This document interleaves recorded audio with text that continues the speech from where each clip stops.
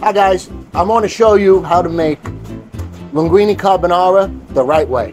We're going to start off with some onions. And I like bacon. Some people use pancetta.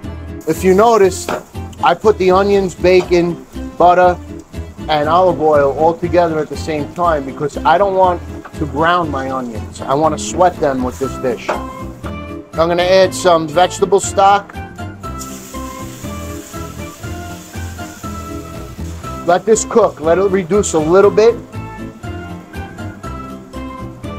Okay, guys, our sauce is almost done.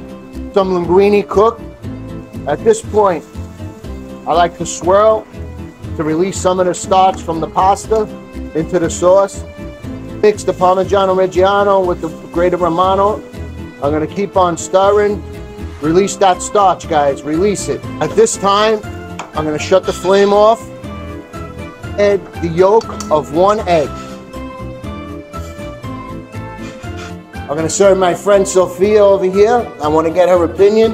Wow, this is amazing. Okay, that's a little bit of linguine carbonara. Would you like a little cheese? Yes, please. Buon appetito.